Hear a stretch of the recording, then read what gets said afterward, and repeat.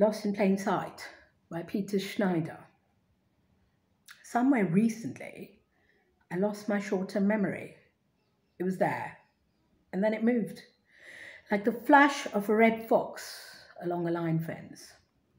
My short-term memory has no address but here, no time but now. It is a straight man waiting to speak, to fill in empty space with name, date, trivia, punchline, and then it fails to show. It is lost, hiding somewhere out back, a dried ragweed stalk on the Kansas Prairie, holding the shadow of its life against a January wind. How am I to go on? I wake up 100 times a day.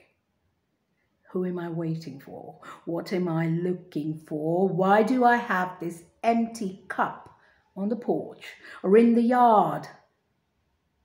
I greet my neighbor who smiles.